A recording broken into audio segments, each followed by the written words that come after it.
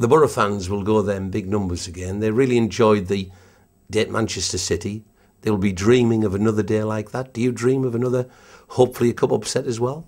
Yes, I I hope they enjoy again in the same way that we have enjoyed the last months. But again, I want and I should to keep our feet. And when I say our feet, I want to say our feet on the ground, because now we are at the top of the table. We are going to play against Arsenal, but now we are in February and we have a very long way till the end, and we have to work together.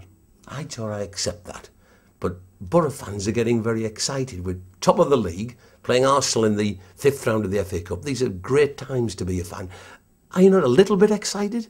I'm very, very excited, because when I go home and I feel how was the team when I came here and how is the team now, I'm very, very pleased, very proud, very everything.